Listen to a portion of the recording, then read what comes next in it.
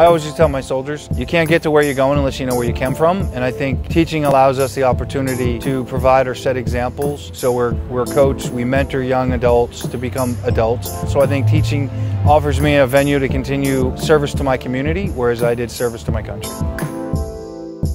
Basically retired from the Army. I did my 31 years, and then this has always been a calling. Everybody said this is what I should do, is be a school teacher, so I came to College of St. Rose. As far as students-wise, I'm always the oldest student in the room, and so the assumption is I'm the professor when I walk in the room, and I'm not.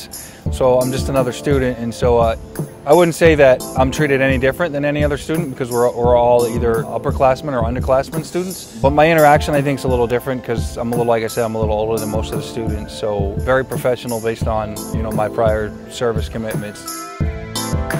So I think Norm will be a great teacher because of his experience in the military and the dedication he has to his students and to the country as a whole. And that's his goal, and that's what he did, and now he's moving on to great things. So.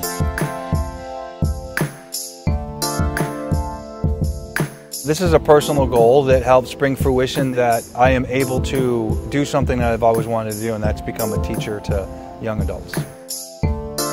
Regardless of how old you are or how difficult you think it might be, education's always an important and ever-wise endeavor, so don't give up. No obstacle is too big to overcome.